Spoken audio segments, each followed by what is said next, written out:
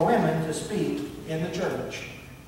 Now, there are some false teachers that are out there, some of these wolves in sheep's clothing that are trying to say, well, Paul was just dealing with a particular kind of cultural situation there in Corinth. If you fall for that, you're going to live throughout the whole New Testament. Because there wasn't a bit of that was written in the 21st century. Every bit of that was written 2,000 years ago to people that lived back then. But the teachings are still relevant. The laws still hold true. And Paul still wrote that women are to be in silence when it comes to the public worship.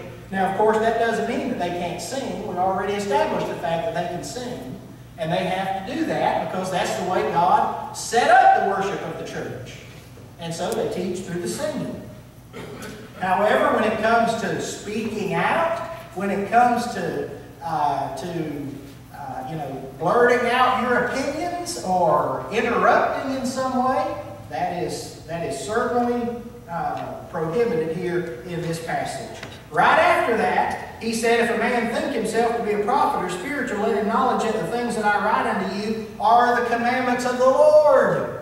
He said, this isn't just my opinion. I'm not just telling you what I think. I'm not some kind of male chauvinist misogynist. I'm telling you what God says.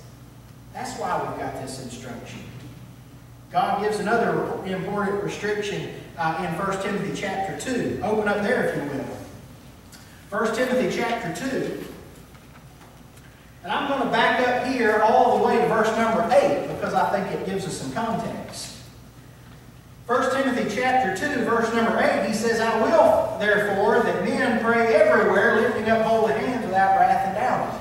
Sometimes, brethren, focus on the lifting up the holy hands. That's not what Paul's emphasizing. He's emphasizing the everywhere. This is not about worship service in particular. This is about Christian life in general. And what he says here, men can pray anywhere and everywhere and in every situation. They can lead in prayer. But then he says, in like manner also, that the women adorn themselves in modest apparel with shamefacedness and sobriety, not with broided hair, gold, or pearls, or costly array, but which becometh women professing godliness with good works. That's what women do everywhere. Men can pray everywhere. Women can have good works everywhere. That's the way it's supposed to work. And then he goes on to say, in verse number 11, let the woman learn in silence with all subjection, but I suffer not a woman to teach, nor usurp authority over the man, but to be in silence. Now, I suffer not a woman to teach, nor usurp authority over the man. That regulates the teaching of women. That's what keeps women getting up in our Bible classes and taking it over. That doesn't mean that a woman can't speak in Bible class. If a teacher calls on her to read a passage or asks her what she thinks about a verse, there's nothing at all wrong with that. But if she tries to usurp that class and take it over, that's what that word means, usurp. It means to dominate, to take it over. And that's not what God wants us to do. God wants ladies to learn with a quiet, meek, demure spirit. This word silence in this passage is a different one from the original Greek word that was used over there in 1 Corinthians chapter 14. Here it means quietness. It's the whole attitude with which women are to learn. This meek, quiet, demure spirit. So teaching over or usurping the authority of the man will go beyond that spirit. Usurping means to seize or to have dominion or be domineering. Somebody mentioned earlier Judge Judy. She can be pretty domineering. You can't have that attitude, ladies, and not over the men while they're teaching Bible classes. Because it doesn't matter what the setting is. That would disregard this teaching, wouldn't it? Now, let me quickly say that there are a lot of areas that women cannot serve, okay? Women can't serve as preachers over men. They can't teach over them. They can't serve as deacons or elders. They can't be psalm leaders or wait on the table. But none of that has to do with your worth, your ability, your talent, your lack of drive, or your desire. It only has to do with the roles that God gave to men and women. You may have unbounded ability to teach the Word of God? If so, you need to be teaching ladies' classes, holding ladies' days, teaching children. So many ways that you can put that to work.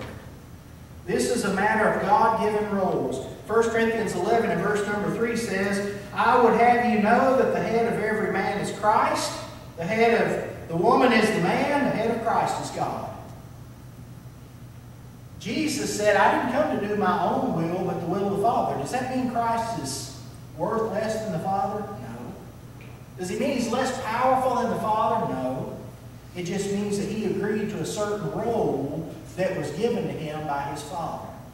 And that's the way it is with women in the church. Can they teach? Is it scriptural? Yes.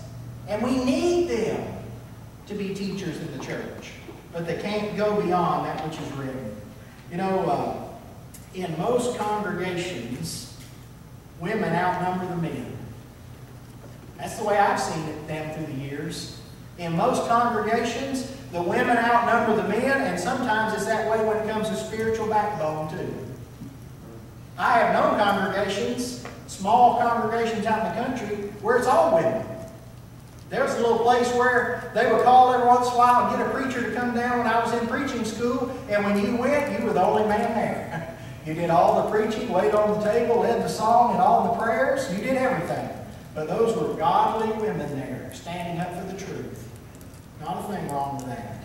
Women outnumber the men, no question. They are critical to the success of the church. And what we need to be doing is emphasizing the positive.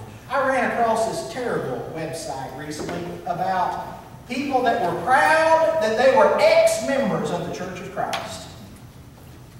And those women that wrote on there said, they stifled me. They wouldn't let me use any of my talents. Brethren, that's not what we want to do to our ladies. Our godly ladies, we want to use your talents and abilities. We just have to do it within the restrictions that God gave us. Right.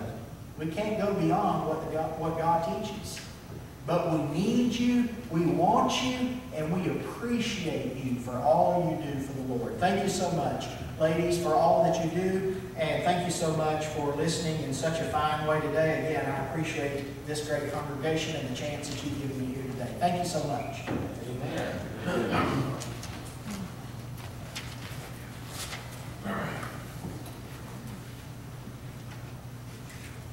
Rick, we appreciate that lesson also. I've not heard a bad lesson yet. I don't think I will today. Tomorrow morning, thank you. Thanks. Appreciate those. After John, before John speaks, you know, this idea of women not being able to teach. Susan used to teach the prayer role for years, and I remember one day that there was a child that was kind of upset, and I went in there to help. 1 hour of that was enough. That child screamed in my ear for a solid hour. And while Susie was teaching the rest of the class, women have a way of calming children down. All we can do is do things with them that just men can't do. We appreciate you ladies so much. We'll take a break. We'll be back at the top of the hour.